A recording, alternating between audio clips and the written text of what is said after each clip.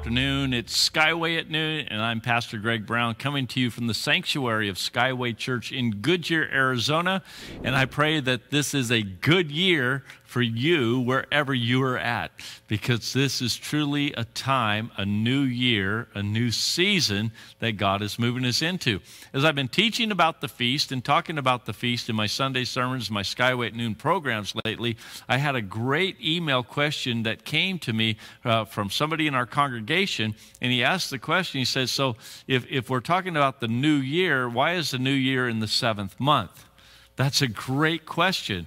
No, it'd be like us saying we're going to celebrate New Year in July in the Gregorian calendar, and of course we don't do that. We have the new year with the new month. In the Gregorian calendar, it's called January.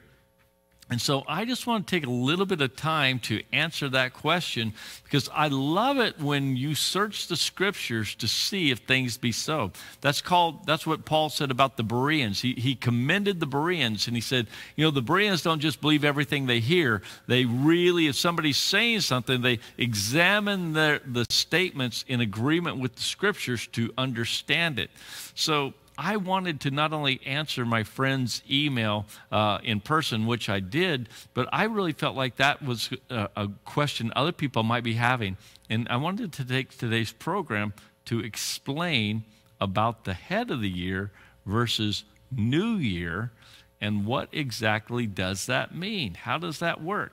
Well, if you did not watch Tuesday's program, I want you to watch it, because Tuesday's program, I told you that through the feast, the 3 feasts of the Lord in the Old Testament, Leviticus chapter 23 explains that there are 3 times a year that God calls everybody to worship Him, to bring offerings to Him, to spend time with Him, because God is telling a story about His interaction with man. So if you didn't watch Tuesday's program, go and watch it as soon as you finish today's program. But now, for today, I want us to talk about the 7th month. The last month is when the last feast of the Lord takes place, and God says, I want you, everybody, to set aside time to come and worship me. And this time, it takes about 2 weeks. This is a long feast, and the interesting things about it's called the Feast of Tabernacles or the Feast of Booths. And in this window of time, God is doing a whole lot with man, but the central theme is joy. The central theme is celebration. The central theme is harvest. And they are bringing their offerings to God, saying, look, throughout the year, you have blessed me, and I'm offering to you this offering. So if you were to do a scriptural study of all the offerings of God, you would find that most of the offerings the people brought to God during this particular feast. So what is all that saying to us today? And again, going back to my friend's question, he said, how come you're saying the new year is taking place in the 7th month? Let's just get into it right now. And before I finish, I believe you're going to come away with new revelation and new faith, because God is speaking to you. The first thing is this. It is true. The first month in the Hebrew calendar is the month of Nisan. It takes place in our spring. And the Word of God actually says about Nisan, it is the beginning of months. So God is not confused. And He says the beginning of months takes place in the spring. It takes place with Nisan. But let me reformat our language for a minute. Rather than just saying Rosh Hashanah is Happy New Year, let's say Rosh Hashanah is the head of the year, which is a more biblical explanation for what's going on. Because Rosh Hashanah is the celebration of the 6th day of creation, when God created Adam and Eve to know Him, to obey Him, to say, we love you because you love us, and we're here to keep the earth. We're here to have dominion over the animals. We're here to do the things you created us to do. All of these things took place when? On the 6th day of creation. And so God has called the anniversary of that 6th day Rosh Hashanah, or really it is the head of the year. Say it out loud with me, head of the year, which is different than the new year. Is this starting to make sense? So the head, here's my head. When I was in Europe, one guy said to me, "You have a big American head." So my wife always has fun with me, talks about my big American head. So anyways, the head has preeminence over the entire body. Jesus is the head of what? The body of Christ. The head determines where you're going to go. The head determines what you believe. The head determines what you speak. The head sets the course for the entire body. And so Rosh Hashanah is the head of the year. As we celebrate when God created man, you count the years and God tells a story. 5,781 years ago, God created mankind to know him, to walk with him, and decree, "You are the Most High God, creator of heaven and earth, and I bow to you." Say that with me. I bow to you. Wow, isn't that a powerful statement? And the head of the year is when you look and you spend time with God, and in these 10 days, it's called the 10 days of awe, you spend reflecting with God, saying, what are the things in my life that have not been fruitful, have not been productive? I want to get rid of these things. And what are the things, God, that you want me to apply my life to, to lay my hands to the plow, so to speak? What are the things that you want me to be about in this emerging year? The head of the year is this time to come aside with God for revelation, for direction, for reflection, for repentance, for giving away of the things that you want to get rid of. And it's also a time for sowing seeds that you want to reap a harvest in the entire year to come. So the head of the year is different than, quote, New Year's. The head of the year is the preeminence of your time to spend with God and reflect with God. What does he want you to do for the next 12 months of your life on the Gregorian calendar? Does that make sense?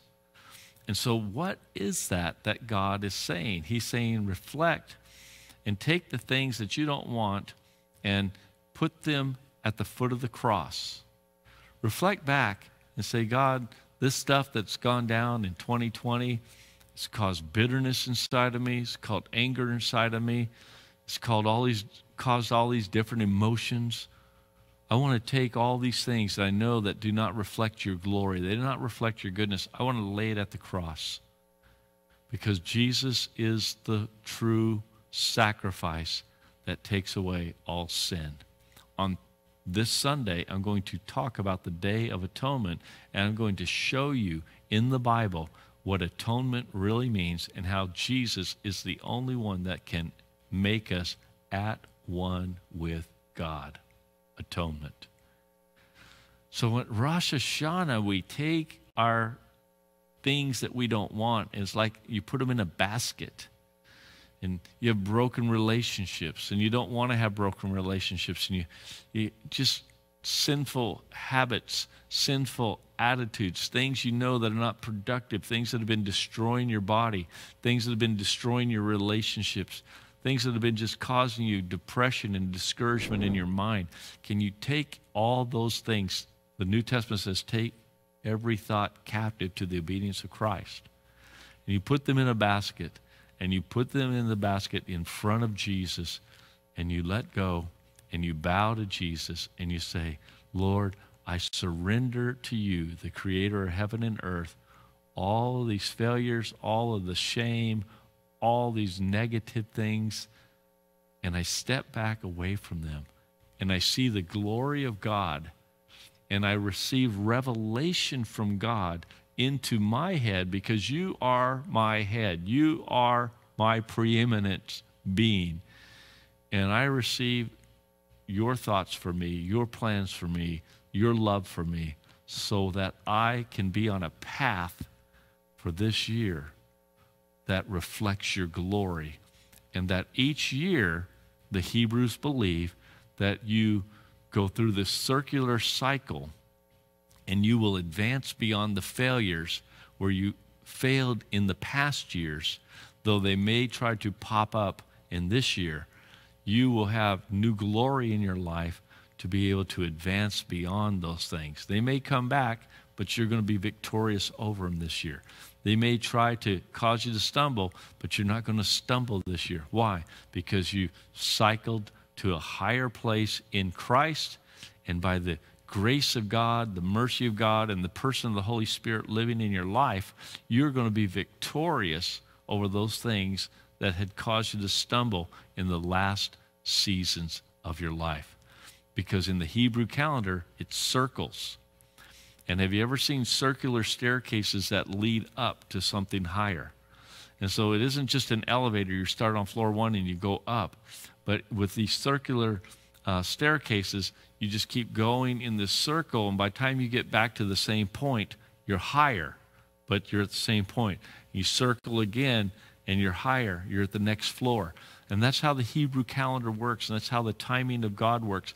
Every year, he wants to take you on a journey with him and keep circling higher, breaking through the barriers. I have a book called The Seven Laws of Breakthrough, and I teach you this principle in this book, that every year that those things that were your ceiling, you will break through that ceiling, and in the next season, your old ceiling becomes your floor.